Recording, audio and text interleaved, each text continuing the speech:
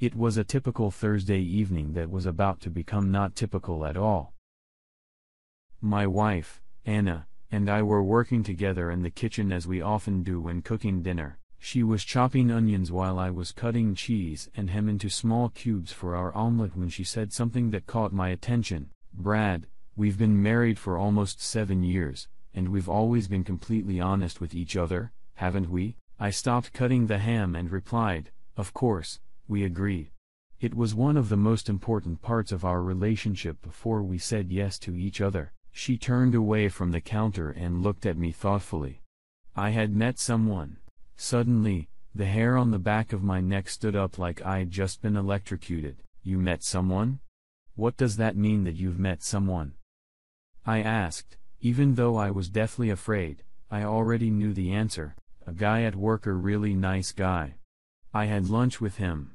I'm assuming there's more to the story. So carry on. "Are you telling me that you met a really nice guy at work that you had lunch with and you like him? Maybe really like him?" A guilty expression flashed across her face and she looked away from me, nodded her head and said very quietly, "Yes." Suddenly, I didn't want an omelet or anything at all. In fact, I was starting to feel nauseous, but I had to keep talking. I dropped the knife on the cutting board and put both hands on the table to keep from falling over. "How far did things go between you and this really nice guy?" There was a lot of tension in my voice, and she retreated to the counter. "Just had lunch every day for a few weeks and had dinner last week when you had that late-night business meeting." "Did you two hold hands, kiss, do any heavy petting?" Her face went pale and she nodded again. "We kissed." Disgusting bile was coming up my throat, and I was close to choking on it. "Did you have sex with him?" She glanced at me quickly and shook her head negatively.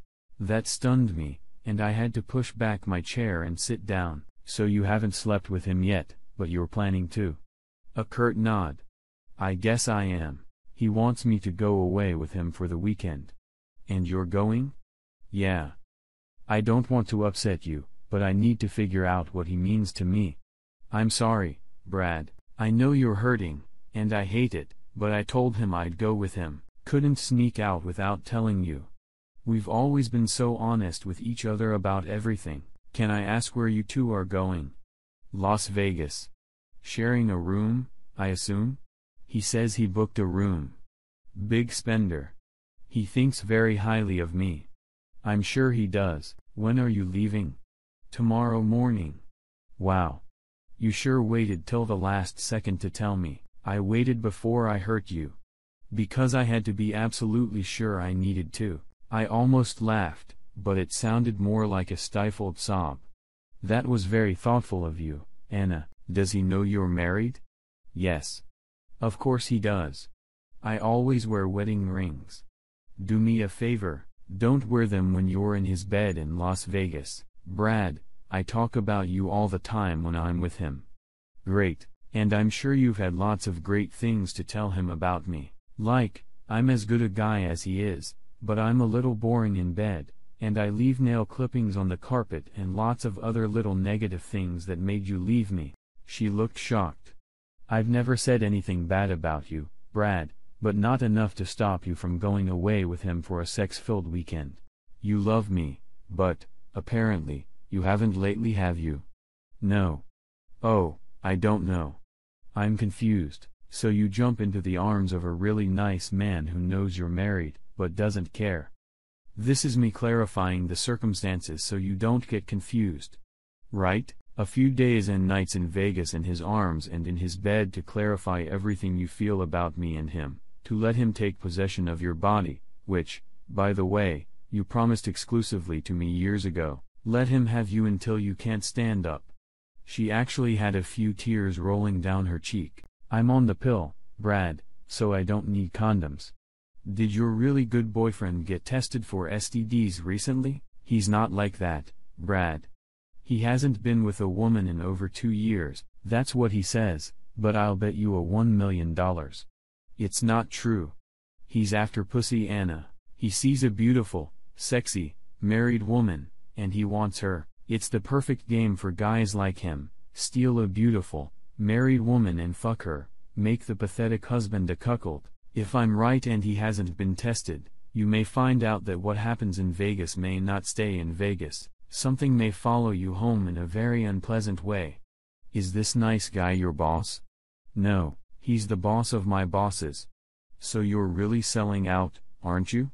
No point in climbing the corporate ladder when you can use yourself to slide up a rung that's a few scales above you. I don't know what I'm doing, Brad, but I wanna find out, and how rude you're being to me isn't helping. I'm not going to help you go off with another man for a hot weekend of fucking in Vegas. Anna, let me ask you something. If I beg you not to leave, if I get on my knees and beg you to stay here with me, will you do it? She dropped her eyes to the floor and shook her head. I can't, Brad. I told Stan I'd go with him, and I can't break my word. At least now I knew his name. Wow. I see. You can easily break the sacred vows you made to me 7 years ago, but you can't break your promise to Stan. Is that true? I'm sorry, Brad. I don't want to hurt you, but I have to do this for me. Please try to understand. I realized right away that I had lost her, but my pain and suffering gave me an idea. A parting shot that wouldn't make her change her mind, but might make her think about what her actions would do to us. I stood up and turned toward the basement door. Wait here. I wanna show you something, then I'll get out of your way and you can get ready to go. I went down to the basement and rummaged around until I found the Halloween props I was looking for. Then I opened our wall safe, pulled out a piece of paper, took a hammer, and some nails, and carried it into the kitchen. Anna looked at me like I had lost my mind when she saw me dragging the small wooden coffin we were using as Halloween decorations up the stairs. What was that for? Just to have a minute of fun. We've been together a long time. And before we're done, I wanna show you something. I set the 3-foot wooden coffin on the kitchen table, dropping the ham and cheese I was working on off the cutting board onto the floor. It's a coffin. Well, a cheap Halloween prop, but it's still a coffin. Here's the lid that goes on the coffin. This is a hammer, and these are nails. When I showed her the hammer, she started to get nervous. And this, I said, showing her the paper I took out of the safe, is our marriage license. I opened the lid of the casket, put our certificate in there, and put the lid back on the casket. Brad, what are you doing? Put our marriage license back where you found it. Why, Anna, it doesn't mean anything anymore, does it? It's where it belongs, in the coffin ready for burial. She started crying again. What are you talking about, Brad? It's proof that we're married, that after you walk out that door to be with Stan tomorrow will no longer be true. Now she was starting to lose her mind. Brad, you don't know that. I don't know that. Oh, yes, Anna, but I do know this. Your solution is to go away with Stan. My decision is to divorce you. Now sit down and listen for a minute. Our marriage license is in the coffin where it belongs. I took a nail and put it on the corner of the coffin lid. Bang! Bang! Bang! I drove it through the lid and into the coffin. The sound was so loud in this small room that it startled Anna and she jumped up. This is the first nail. It represents the time you went to lunch and dinner with a really nice guy, Stan. I took another nail and put it on the next corner. Bye. This is the second nail. It represents the passionate kisses you shared with a really nice guy, Stan. Anna's eyes were big and her mouth began to quiver as she looked at me. Bah! Bang! Bang! I hammered the third nail into the penultimate corner. This nail symbolizes your agreement to go away with really nice guy Stan to Vegas for the weekend. I picked up the last nail and applied it to the lid in the fourth and final corner of the coffin. Bang! I hit it once to get it firmly embedded in the wood. This is the fourth nail, Anna. You've heard the expression about something being the final nail in the coffin lid, the nail that seals it for all eternity, that irrevocably completes the fate of whoever or whatever is inside. That last nail is only partially hammered in, but our marriage is in that coffin. So when you walk out that door in the morning to go to Las Vegas with that really nice guy, Stan, that last nail will be hammered into the coffin and our life together will be over irreconcilably and irrevocably. That's not what you mean, Brad. You can't throw us away over one indiscretion. I'm not throwing us away, Anna. You are. I love you with every fiber of my being. You are the most beautiful, sexiest woman I have ever known, and it has been an honor and joy to have you as my wife for the past 7 years. No. I'm not the one leaving us. If I could, I would climb into that coffin with the proof of our marriage and be buried with it. Oh, and just to satisfy my curiosity and drive your dagger deeper into my heart, I have to ask.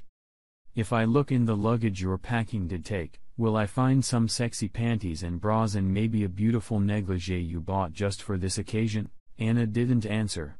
She just continued to cry quietly. But the look on her face told me the answer. That's what I thought. I'm leaving right now. I don't want to be here to witness your final act of betrayal. I'll go back and get everything I need to get through the next couple weeks after you leave with Stan. If you have extra time in Vegas, though I suspect you'll be too busy warming Stan's bed to think about anything else. But still, you might think about what items in the house you'd like to keep. I won't be here when you get back, but my lawyer will contact you in a week or two. I grabbed my jacket, walked out the door, got in my car, and drove away. I had just experienced the worst night of my life, and I felt dead and completely numb. I had no idea where I was going, and I didn't care. I just needed to leave.